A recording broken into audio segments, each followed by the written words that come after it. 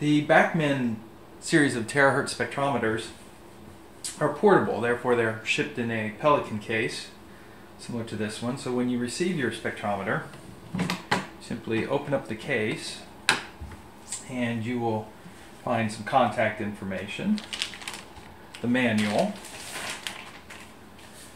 and in the back of the manual, go through it, you'll see the calibration data sheet for the system that's being shipped, as well as a scan that illustrates the dynamic range and the performance of the spectrometer.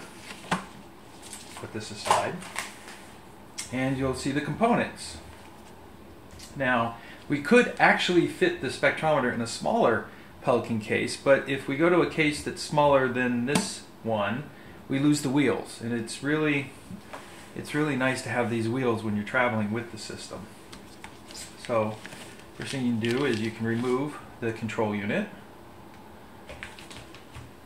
Below the control unit you will have the power supply, the software on a USB flash drive, a one-click fiber cleaner, which is very important. You need to use this each time you plug fibers in to any of the different receptacles.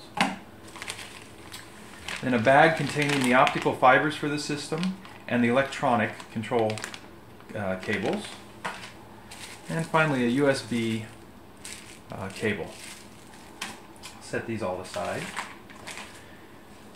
Over in the left you'll have each of the terahertz heads. They'll be labeled. This is the detector head. And of course the source head. And we'll set these aside now. Also, the upper left hand corner of the container are the off-axis parabolic mirrors.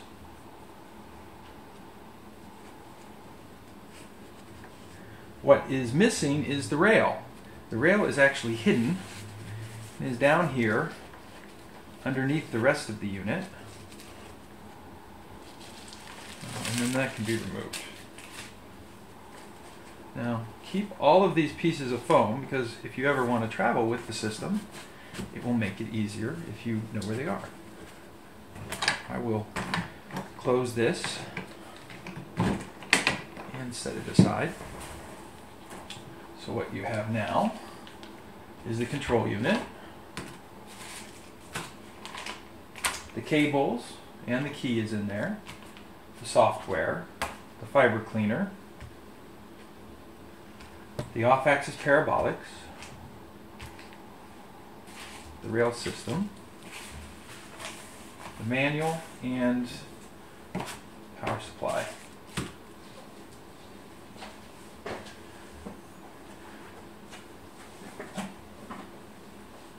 Next, we're going to show you how easy it is to assemble this system.